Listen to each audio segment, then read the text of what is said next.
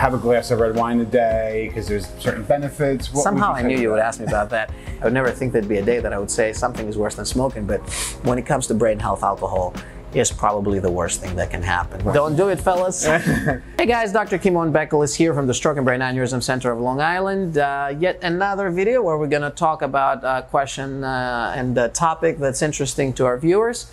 And we've been getting a lot about smoking, alcohol consumption, all the vices that people have. A little negativity. Yeah, and how that affects brain health, right? Yeah. And I think I'm sure this is going to create a lot of emotion, but you know we want to get you the best information, and like I said, I'm not one to preach, but we're going to get you the real deal, the scoop on what's going on with smoking and alcohol. Well, I think these are important topics because a lot of times when people hear smoking, they think cancer, they think lungs primarily. Right. Alcohol, it's always your liver. Right. But people don't understand the whole body connection. So. Right. So how does smoking affect brain health? So we don't have any direct evidence on how smoking affects brain health, right?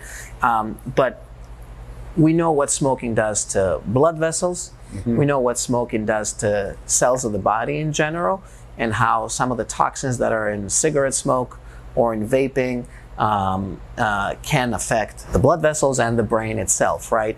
And so on the blood vessel side, you build up more plaque, you build up more disease of the blood vessels. Mm-hmm. That can decrease the blood flow going into the brain, and that can cause disease of the brain. The brain cells will be ischemic. They're not going to be getting enough blood. They're going to be small strokes. Mm-hmm. And over time, this will have an impact on your ability to process, on your ability to cognitively be sharp, and certainly probably one of the worst things that you can do environmentally, or things that you can control. Smoking is one of the worst ones about in relation to its impact on your brain health. I mean, obviously we've touched on this before in previous podcasts, but how does the smoking relate to brain pathology that we see, say aneurysms? Wow, there's a direct correlation. It's pretty much the only thing that we know that causes or can cause a brain aneurysm, that can cause a stroke, right? It's very important to control smoking, and when we say smoking, we mean any kind of smoking, right? Vaping is not immune. I know a lot of people are switching from smoking to vaping, especially the newer generation. Unfortunately, there's no immunity with any of these swapping forms. Out. Yeah. One vice for another, as you would say. Correct. The effects of alcohol on the brain. So those are a lot more severe, believe it or not. I would never think there'd be a day that I would say something is worse than smoking, but when it comes to brain health, alcohol is probably the worst thing that can happen, right? Brain cells die every time you're exposed to alcohol. Even when you're socially drinking, brain cells will die.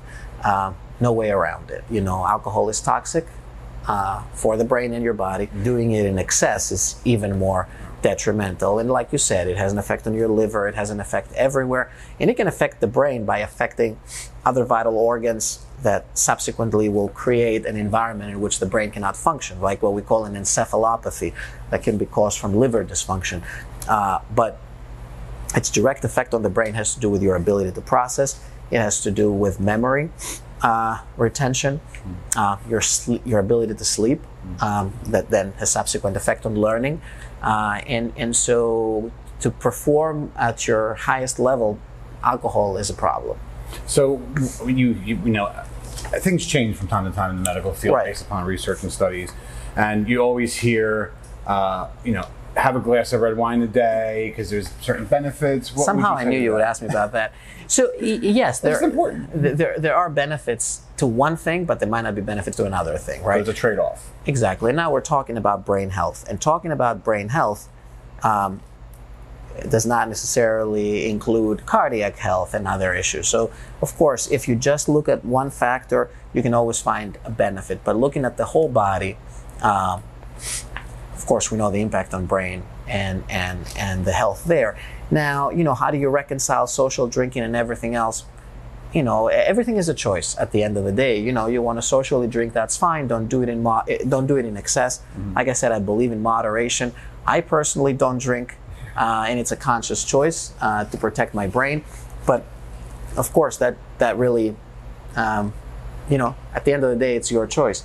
Alcohol in excess definitely will have a negative impact on your body, on your health, on everything.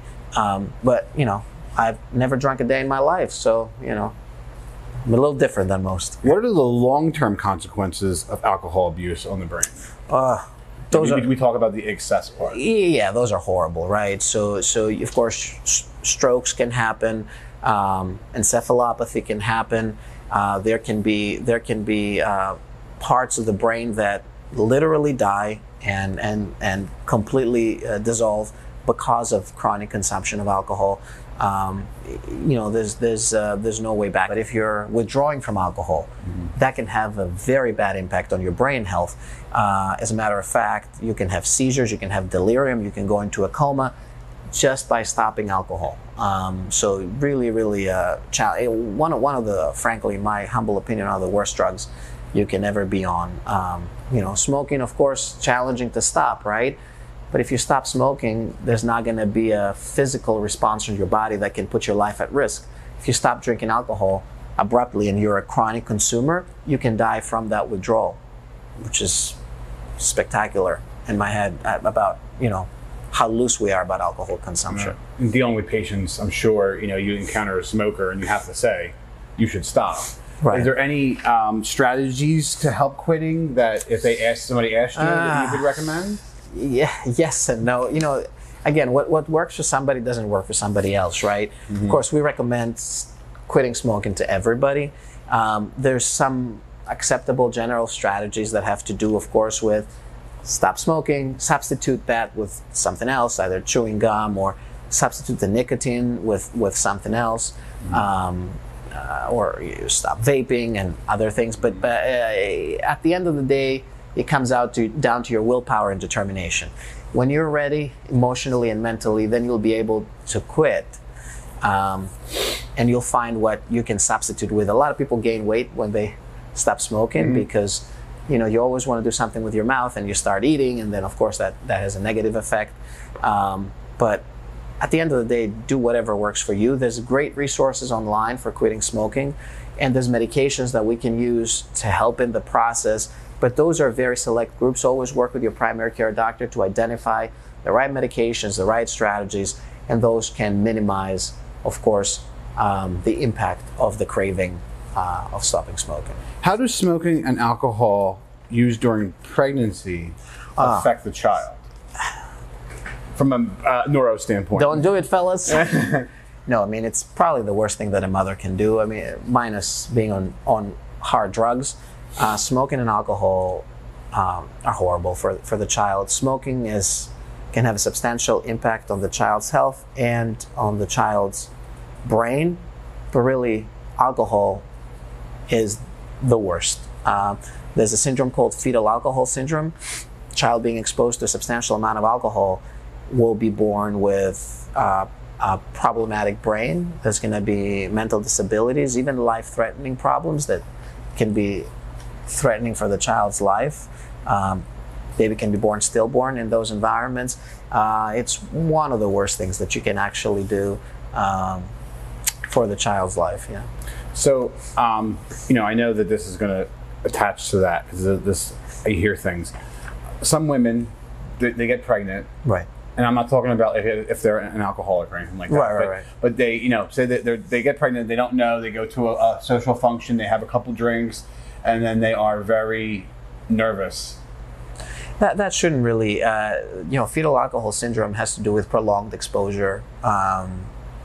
You know, I think a lot of ladies have been a victim of that. You know, you know, you don't know you're pregnant until you know, and you live your life in the meanwhile. And so I wouldn't, we have no evidence that exposure is detrimental to the child at all. So I wouldn't stress about it. Okay. Because, I mean, you hear that a lot, unfortunately. Yeah, I mean, people are like, I didn't know, I went out, I had, you know. It happens, yeah. Yeah, I mean, the baby should be okay. To kind of sum things up, and I think to close it, if, you know, you have patients that are smoking for many years. Right. Or are drinking for many years. And what are the benefits? Because they might say, I've been doing it for 20 years. What's the point of stopping now? What positives can they see from stopping right away? stop anytime. It'll have an impact on you. Now, admittedly, it takes a long time for the impact of that intervention of stopping smoking, or for alcoholics, stopping drinking.